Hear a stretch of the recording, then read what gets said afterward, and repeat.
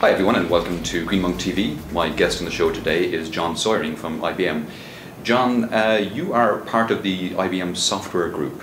Yes. And we're at the Connect09 conference today, and we're talking a lot about the Smarter Planet initiative from IBM. Yes. So IBM has traditionally been known as Big Blue.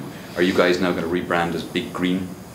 Well, certainly some have referred to that, but blue is important too because of the color that water appears to many people as well, and water is part of our projects. The blue marble. It is. So tell us about some of the stuff you're doing around water, for instance, seeing as we brought that up. Yeah, I'd be happy to. So we had selected water because we know that there's already a shortage globally of the amount of potable water available to people, and the lack of potable water is a major cause of health problems in parts of the world and has adverse impacts on economy. So right now it's a problem already, a pretty severe problem. Secondly, as you look at supply and demand, the amount of fresh water on the face of the earth, or drinkable water, or that water that's easily purified to be drinkable, is finite in nature. It hasn't changed over centuries, really, in the total amount, very significant amount. Yet the demand with population growth and with the growth of certain economies around the world where more and more people are demanding the water not only for their own personal use but also for commercial use, there's increased stress on the system. So we look at it from a macroeconomic standpoint and say, there's got to be something we could do to help here. Yeah. So this team got together and say, how could we apply technology to help out the world of water, whether it's managing water resources or helping people to better distribute the water, or very importantly, how make more intelligent decisions on how we consume water. Sure. So if I use one example as representative, and I won't give out their specific numbers because they shared them in confidence with me of what they were doing, but as an example, in the country of Malta, we were very fortunate to work with them because of the work they were already doing and recognizing that water is extremely important to the people, the citizens of Malta and the visitors. But very importantly, as they continue to grow their economy, an increased availability of water is going to be critical to that. Their water, what they told me, 100% of the water comes from rain catchments. That's about 55–60% of the total supply, and about 40% or 50%, it varies, I believe, during the year, is seawater from the Mediterranean Sea that's desalinated, purified, and then distributed. Now, as I had the benefit of coming and visiting some of their desalination centers and purification centers, and they're already using, state-of-the-art technology. In the future, will there be better technology with nanotechnology and other filtration systems? Very likely. So it's great to be able to work with some people who are already on the leading edge and pushing the technology to its boundaries. The second is, how can you distribute that water? Because today, water in almost all cities and regions of the world, or countries in the world, is heavily subsidized by taxpayers. Sure. Consumers don't really realize the true cost of the water because the price. Water is free. It is. You just turn most the tap people. on, there it is. Yeah, it's so inexpensive, the monthly bill, that people perceive it to be free. But in reality, the cost is much higher than what they're being charged. And with governments, city, regional, federal governments around the world being stressed, and because there's a gap between the taxes they collect and the amount that they're spending, it's not a sustainable economic model. So eventually water will have more and more market prices. And for decades now, I've been projecting personally, this is my own personal opinion, that the price of a barrel of water will far exceed the price of a barrel of oil. And what's important is we can live without a barrel of oil. We've got alternatives to oil. It's going to take a while to develop those. But we don't really have alternatives to water that we have to drink and survive, whether it's animals or human beings in that category. Because I saw a statistic recently that it takes 16,000 liters of water to produce 1 kilo of beef. It is expensive, and the other thing that I found recently, and it takes quite a few liters of water to produce 1 liter of beer. That's frightening. So, and I'll give up the beef. I won't give up the beer. And I happened to be a real big fan of one of your Irish beverages. Guinness. This Guinness is just absolutely wonderful. But think about this, and Malta is pretty representative of many other countries. We create this purified drinkable water very expensively on a per liter basis. We distribute it. Our water systems are very old, many times measured in centuries, not just decades.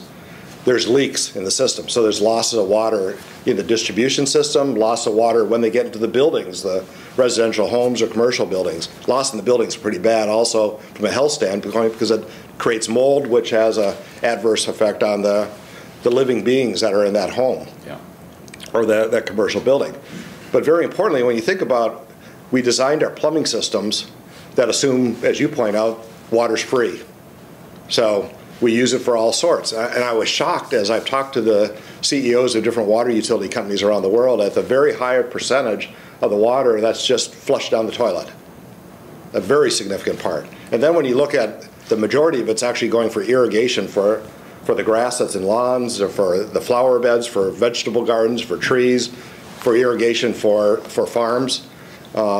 It's a very high percentage. None of it really needs the quality of potable water that we have. So there's a disconnect there between the amount that's flushed down the toilet and what could be used for irrigation purposes. And you know, the interesting thing is I was in Malta meeting with some of the government leaders and the business leaders in Malta, and on my flight back to the United States, the airline had copies of the Financial Times, and I was reading through a section, and it was a Middle East country, I believe it was Qatar, back in about April, had a paid section that they put in and talked about the different parts of the government, one of which is water management.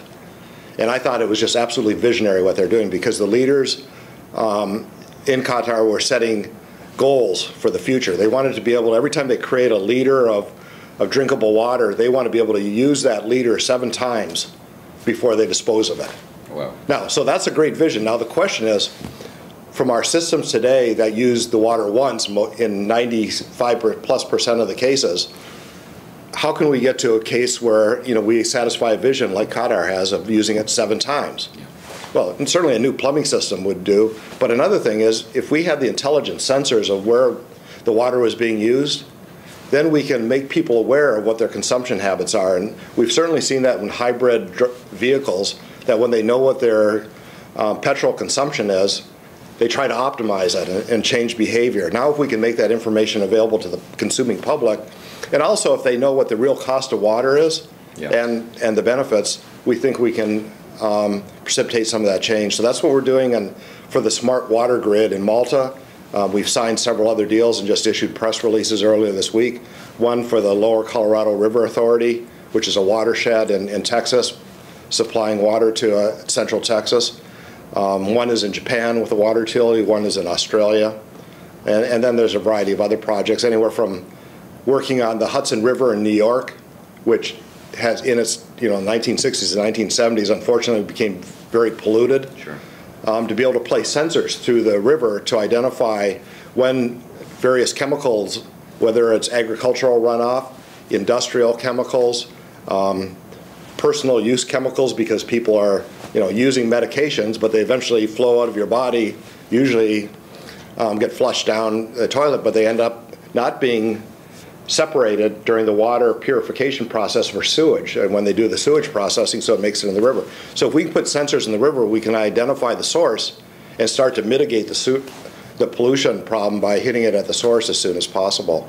Superb. Superb. And you're doing a project in Galway Bay in Ireland as well. Yeah, absolutely. And as you know, being Irish, the bay in Galway is probably the major source of economic growth for the city of Galway and the surrounding region, whether it's the fisheries, which depend on the quality of the water. They have better catches if the water quality is better. Galway is one of the major import-export centers of ports in Ireland, so the commerce of the country of Ireland is very dependent upon the success of it. Vacationers, people who like to bathe in Galway Bay. So by putting sensors on buoys throughout the bay, we're able to capture information and help Ireland be the first country to start satisfying a European regulation where this data has to be captured and made available to the public immediately so they can make decisions. Yeah. One of the things that we measure is E. coli concentrations. Right. If the concentration level is below what the health department determines is acceptable, or the EPA in Ireland, they say, bathers, feel free to go in. Now people can make that decision rather than waiting for a notice and perhaps missing it in the newspaper, going swimming and then ending up with some health problems. John, that's been great. Thanks a million for coming. Oh, it's a pleasure. Thank you for coming here to this event.